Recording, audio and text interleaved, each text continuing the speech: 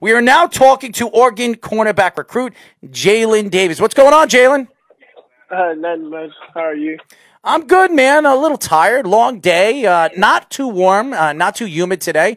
It's one of those days today, like you could say it was San Diego weather here in Long Island, New York. So that's a good sign for us. But all in all, I've had an okay day. Dealing with some business is I'm not too fond of some things that have gone on today. But I'm here. I'm happy, and we got you on the phone. So how are you and your family doing with this pandemic? Oh, they're doing pretty good. Everybody's just going to work, kind of trying to get back to the old schedule, to get back to normal.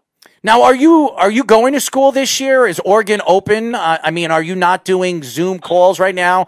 Because obviously we don't know if there's going to be a football season this year. Are you doing Zoom calls or Zoom videos for your college professors? Are you going to Oregon? Right now, actually, I have a semester left for modern day to complete my credits. Then I leave in December or January. And so right now we started school from modern day today, our first online. And we're supposed to go back in person to school on the 8th. Oh, okay. So you are going back to school in Oregon? No, I'm going back to modern day for modern day. Okay, modern day. Yeah. So you're transferring to Oregon? Yeah, I have to finish a semester. Right. At modern day to get the credits, and then I go to Oregon. All right. So you're a transfer. You're not a recruit. Okay. So I got that now. So. When you talk about your position and the cornerback position, we were just talking about Xavier Howard and what Miami needed to do this offseason to better their defense. When you look at the cornerback position, and there's some top corners that we've seen over the years that came out of college, Darrelle Revis, Deion Sanders. What type of player are you as a corner? Are you a up in your face, talking like a Jalen Ramsey, or are you a guy that kind of keeps your mouth shut and plays the game hard, it's fast and strong? What type of corner are you? I kind of like talking. It kind of makes it more fun. It kind of makes everybody kind of just try harder. And sometimes at corner, they don't really want to throw it as much to my side, so I kind of just start talking, mess with people, and then they start throwing a little bit more. So if I talk to you and I started to attack you at the line of scrimmage as a wide receiver, and I'm telling you can't stop me, you can't hold me, you're weak, you're too small, I'm going to push you around, I'm going to get you in the middle of the field, there's no way you're going to stop me, I'm a speed demon. What would you say to me if I was at the line of scrimmage telling you that? I'd say different things pertaining to different people, but it's usually something like you're sorry or already you don't have any catches, something like that. So are you a person that actually studies the players that you play against? Do you actually watch them so you know how to get into their heads? Because a lot of Jalen Ramsey is the king of getting into people's heads. That's what he does. That's what he's good at. We've talked to Devin Kirkwood, who is one of the top recruits right now in football. He's a trash talker. And he's another trash talker. A very nice kid, by the way. Yeah, I kind of play with Devin in 7-on-7. I was with him yesterday, actually. Oh, really? I kind of told him, I kind of told him, a tournament, we have to talk. If we play in corner, if you just sit there quiet, they're going to think you're kind of, scared or soft. So talking kind of, let them know. Then really, when you break up a pass, it just makes it even better. I like Devin. I thought Devin was a good kid, and he's a really smart kid, and you could tell he's got that it factor. 'Cause I think I can see him playing on that next level because of his it factor. He's smart and he's educated. His mom's very educated. I was very impressed in the conversation I had. So before I get into your football and where do you see yourself in the future, when you were recruited, and obviously you're not recruited, you're a transfer. How did Oregon reach out to you? A transfer. Well, I'm sorry. I'm graduating high school, but I'm graduating from modern day. Okay. Usually I would came to August. So you're graduating from high school. That's what you're saying. Yeah. Oh, I started my senior year today. Congrats! All right, so you are a recruit. You're not a transfer. You're a recruit. Yeah, recruit. There you go. Because modern day, I thought it was a college that you were talking about. So, no, all right, high school. All right, so okay, so you're a recruit. So how did Oregon recruit you? Did they come into when they came into your house? When the coaches came into your house, and I'm sure you were recruited by a bunch of colleges, not just Oregon. What was the it factor of the coaches, and really how did they present the school to you that made you decide to go to Oregon? I know a couple players that have gone there right now. Some live by me, and I play with some that went to Mater Dei. And I've always liked Oregon, even when I was a little kid. So I just talked to the coaches. I heard their plan they presented, and I kind of liked it. And I seen what they're building over there, and it's just something I wanted to be a part of. So you actually turned down going to SEC schools. Alabama and Auburn both recruited you. And SEC obviously known for great defensive players throughout college football. A lot of great players that go into the NFL as well. So, but again, you chose Oregon instead. So what was some of the biggest reasoning behind that? Especially, like I said, in a conference that is known for their defense. SEC defense is always talked about. Oh, definitely Coach Cristobal. He definitely was a big part of it at the end. He came and talked to me. And he just told me, like, he was recruiting SEC defensive players. Like, last year he picked up Baby Man. And he has players like Kayvon. And, like, he's just getting players I can see I compete with SEC teams, like when we play Georgia and stuff like that. And it just really showed me. And then Coach Rod, I talked to him, and he tried to break down the film, like how I learned it, like how my coach teach me at Mater Dei. I was just seeing it was something I can learn from. As you guys know, we are talking to Oregon cornerback recruit Jaylin Davies. Now, Jaylin, the cornerback position is one of the most prestige positions in professional football.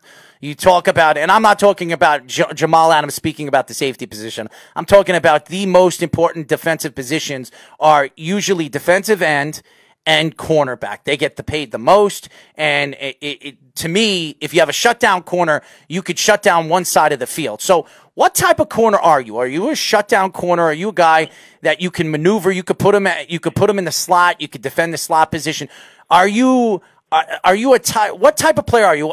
If you were to pick a player right now in the NFL that you could compare your skills to, who would it be? All right, now, probably Richard Sherman, Jaylin Ramsey, because I could play either outside or inside. I really just right now I just take the number one receiver and I just follow it, like inside or outside. I'm really comfortable in both outside or slot, and then I kind of just think about plays before. Like I know I can read concepts and pick up on some of the hints beforehand, and it kind of helps me. That trend with Richard Sherman, with Jaylin Ramsey, and several others, where you see it a lot in the NFL, and I think the Seahawks really started it, is those bigger physical press corners that you're seeing, whether it's press zone, like what Sherman specialized in, or press man, which Ramsey specialized in, even though he's great at zone too. That trend has really been a big thing. Do you think it will continue, especially with wide receivers as a whole getting bigger and more athletic as a whole as well? Oh, press man is probably one of my favorite right now too. Just because more so like receivers getting smarter, quarterbacks getting better. Like they know where to put the ball in certain zones and stuff like that. So if you just take a man, it kind of just takes away everything. As you guys know, we are talking to Oregon cornerback recruit Jaylin Davies. Now, Jaylin, I've grown up, and as I was growing up playing football, I studied guys like Darrelle Revis, and Darrelle Revis is one of those guys that they called his own island Revis Island. Okay, so this is a guy that was very well respected before he was drafted by the New York Jets, and the Jets moved all the way up from 14 to 7.